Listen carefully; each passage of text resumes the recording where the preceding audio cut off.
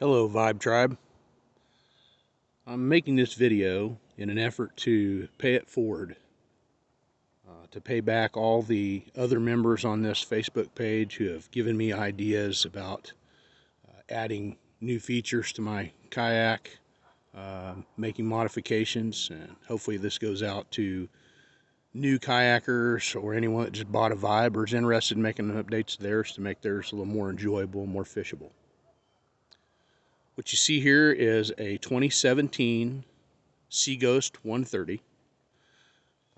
The 130s at that time didn't come out with the newer Versa console and hatches and handles. I did purchase those to upgrade my boat. First off, you'll see the newer handles here. They're a little beefier than the original ones that came out with, and those are really nice when you're having to load the boat by yourself, or if you've got to carry it very far. It's a little nicer on your hands. Again, the newer hatches are waterproof. They've got a waterproof bag in them. I think they look a little better as well. What you're seeing right here are rod tip protectors. They're made out of Kydex. If you'll recognize that name, it's something they make holsters out of. You can heat it up and form it to whatever shape you want. I like to fish in creeks, kind of woolly areas that you're not going to get a regular bass boat into, and you'll want to lay your poles down horizontally to be able to keep them from getting damaged. Stepping back up to the front here a little bit, you'll see I put LED light strips on the front of it. Looks like I'm getting a little bubble right there I need to address. There's actually two of them here. There's a split right here between the two. The wirings run through the hull, and the switches are up front in the console, so I can switch those on if I happen to be out on the water at dusk. I don't have to land the boat and hook up a battery or anything like that. Moving along, you'll see my Lowrance Hook 5 fish finder. I don't have it on at the moment, but you can see the face of it there. There's a few different brands that are compatible with the setup that Vibe has. One of the nice things about this model anyway is underneath it has a recessed area and it has a cover over it, but the transducer will read through that, and you'll see the wiring coming up through here, which I didn't rehook it up, I'm sorry. Hook that up for readings, and your power also comes in back into the fish finder. I've got this Hobie through hull kit. It's basically little plugs, waterproof. It also dresses it up a little bit, and the battery's inside the console. The newer Versa hatches have the short section of track, so you can add different features on, obviously fish finder. Up here I've got a ball for a rod holder. I've got this eye bolt ring here. What I use that for is to be able to clip rod leashes to it. Even when I'm fishing, I like to have it tethered to the boat. This puts it up closer to me so that it's not interfering with my casting.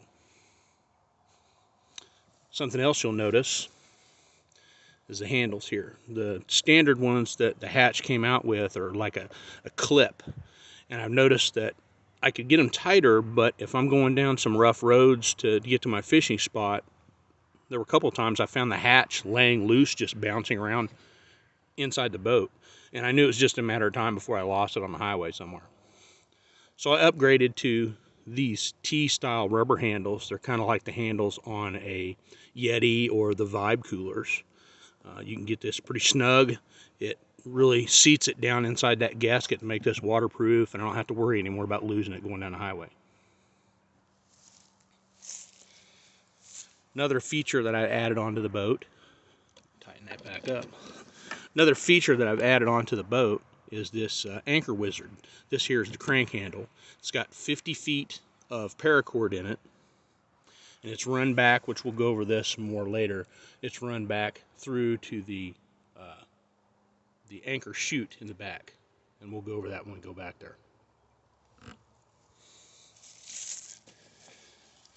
Here in the seat area, a couple features. And I apologize for not looking it up to see who it was I bought them from, but it's one of the members of the group here. These are seat risers. For one of the more inexpensive items I've added to the boat, this is probably one of the better features. It raises the front of the seat a couple inches. Not only does it help with storage underneath, trust me, after a good long day of paddling around, fishing, sightseeing, or whatever, makes a world of difference in how your knees and back feel at the end of the day. Another feature of this boat, you've got storage areas right next to your hip here to put plano boxes in, so you can carry quite a bit of tackle. But one thing I was finding, and I saw these complaints too on the page, was you'd have the plano boxes would end up sliding up underneath the seat. And trust me, for a fat old guy like me, if I'm out on the water and those slide underneath this seat, I'm not getting them out. I can't reach them. So to help solve that problem, I took this piece of aluminum tubing, flattened the ends of it out, and then mounted it on the boat where the bungee was at, which I left that in there. That keeps those from sliding under the seat. It's a pretty snug fit. And then I added this bungee to make it a little easier to reach from the seated position. You'll see it's got a little stiffness to it, so it's easy to get a hold of. Then you just rehook it here to hold the box in. It's not real tight, but if I roll the boat over, those boxes are going to stay put. You see here again, red bungee. I changed that from the black just to add a little splash of color to the boat, and then some of the bungee in the back was starting to lose its stretch, so I went ahead and replaced it all. Back here behind the seat, you'll see the new back hatch. You'll notice the original one, if you have one of the 2017 or I think even the 2018. I'm not sure on the year when they switched it over, but those back hatches just have a hinged lid, and then it had a T-handle you had to twist here, and that was made out of a real flimsy plastic. Some guys were complaining that they were breaking the handles. While I didn't have that issue, I went ahead and replaced mine, and kudos to Vibe for updating that. Basically, this is just a twist off. You see I've got dry bags inside there, and I've also got a dry box to put my keys and wallet in when I'm out on the water. That way I've got them on me, but I don't really need to reach them while I'm fishing. Also, the kayak comes with flush mount rod holders. I went ahead and updated it and bought these ram tubes. It comes with a base that you can put in there, and there's a screw on top of the ball that's underneath this fitting that tightens that down. When it does, it opens up inside there and keeps it really tight. Every few trips I'll take this off and make sure that screw's tight so it doesn't work its way loose. I carry 3 of them. This one and the one that's flush mounted on the Mighty mount, it's got nuts on the back of it. You can reach them inside the hole. I keep that good and tight. I put poles and nose and on the outside when I carry my fishing net. And the nice thing is it sits right down in these slots, so it's easy to get a hold of if I'm, fighting a good sized fish, and I can grab it pretty quickly, but it's not in my way. Moving back here to the back of the boat, again, updated to the red bungee. It had little T-handles that fit in here where the bungee just basically wrapped around it. If you're out on the water and reach back to get your cooler or some tackle or whatever, and you happen to bump that and flip it off there, this is all now loose. And I didn't like that. So I updated it with these. It's like an eye bolt, and it's threaded the same as the base that was originally in there. So I just tightened those down, and I ran the bungee through it. And I can adjust that to whatever I want and tighten it and put it over other things. So it works out pretty well for me. I don't carry a ton of gear, but I do usually carry cooler back here, so I've got some bottled water and Gatorade or whatever I need. Now this is the anchor chute for the Anchor Wizard. And if you're unfamiliar with that, as you notice, the crank was up to the front, and the cord runs back here, which it's come unattached on me. I forgot to reclip it. What happens is the weight of the anchor is back here, and when you release that, it drops this down, drops the anchor in the water. And it stays in that position until you start cranking it back up, pulls it up in the chute, then it lays it back up here so it's out of the way. You've either got one of the grapple style hooks or whatever back here, or anchors. And one reason I have it set on here like this is it's got this plate here. What that is a piece of cutting board that I actually cut at a 45-degree angle so that it matched up with the contours of the boat. These bolts are actually through the track, so I don't have to drill any new bolts or any new holes in the kayak. And then I added my eye bolt to complete the pattern. Another thing I've added here is this mighty mount, so I can put my safety flag with the light on top of it back here. Nice thing about that is it's a little bit farther back, and it's also on the left side. I'm predominantly right-handed when I'm fishing. You know, I may cast backhanded depending on presentation. You want to get around a stump or whatever. But knowing me being right-handed, this gives me a little better chance of not burying a treble hook in the flag. Not saying it doesn't happen, but it proves my chances of it having less. One disadvantage that I've found with doing this is I've noticed this angle is starting to put a little wear and tear on the cable, the paracord that's coming through here, so I'm going to probably need to replace that. I may adjust this a little bit, but we'll see. Another reason for having it out at this angle, if you have that grapple hook style anchor and it's open and you have it straight off here, it tends to interfere with your rudder cables and your rudder, so that helps resolve that issue. Okay. That's the Sea Ghost 130. Now we'll take a look at the trailer and see what kind of features I put on it, and maybe you can adopt some of those for yourself. We'll walk back up to the front. This trailer started life as a John boat flat bottom trailer. Guy just wanted to get rid of it, was sitting out in his pasture, so I picked it up really cheap. The axle was still in really good shape, so was the frame. Just needed some paint and a little more wiring, updates, and some LED lights. So, you know, I customized it so it fits the boat, but the way it's set up, if I change to something else, kayak-wise, I'm pretty confident I could adjust it and make it fit. I went ahead and got a newer winch. The one that was on here was pretty rusty. And I went ahead and actually went probably a size bigger than I needed, but they were the same price, so I thought, you know, why not? Got that tied into the front of the boat. I don't need to have it real snug and real tight, but I put this ring on the handle so that this hook isn't pulling directly on the handle. I'm still putting the same amount of pressure on, but the hook isn't going to mar that handle up. And again, I don't have to have it real tight, just something to keep it snug.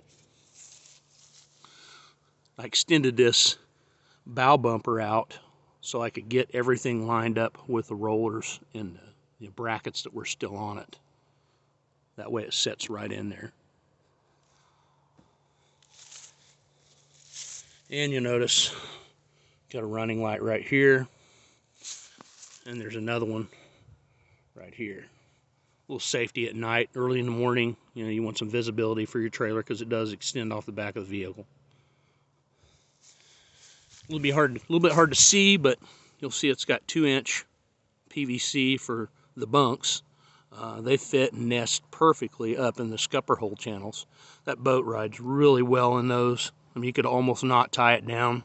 I don't trust my luck, so I make sure I strap it down, but you know, it is sitting in there really well. Something you'll see here is a 6-inch piece of PVC. It's about 7.5 feet long. That way I could run with 7-foot rods if I want. I use it as a rod locker. Predominantly, I only use it when I'm going to and from fishing. I don't take more poles than I'm going to use, and I don't leave it in them overnight or anything like that. So I don't typically have to worry about somebody stealing them.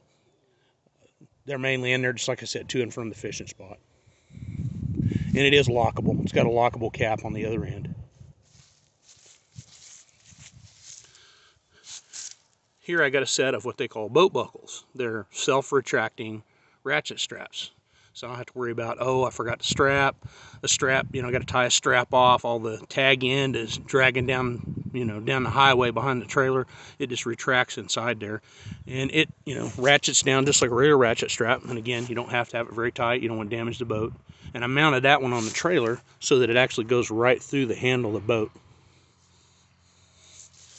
And there's a second one back here just to suck the back down. Another feature I added are these guide-ons. Typically you see those on, larger boat trailers. Got to do a little research, and at times you'll be fishing somewhere, you're done for the day and get ready to land the boat, and the wind's picked up, and it's always a crosswind. Seems like it's blowing your boat. The tail end of it's going one way or the other, and you can't keep it on the trailer, because by the time you get it up there and get ready to tie it off to go get in your truck or pull the trailer up, it's already wandered off the trailer. Now with these guide-ons, it may not stay directly on the PVC, but it will stay on the trailer. I really like that. They've paid for themselves several times. The other added feature with these is these are lighted on top. So with those, the tail lights, and then the running lights down the side, it's pretty well lit up at night. It's a nice little safety feature. Anyway, that's my 2017 Seaghost 130 Vibe kayak. Hope this helps some other people, add some features to their boat and enjoy their time on the water more. To be honest, about 90% of what you've seen, like I said, has been borrowed from someone else on this Facebook page. I want to thank all of them. Can't thank them individually, or this would be an hour-and-a-half video. If anybody has any questions, comments, feel free. I'll do my best to answer your questions and see if we can get some more time on the water. That's it. Everybody have a good day.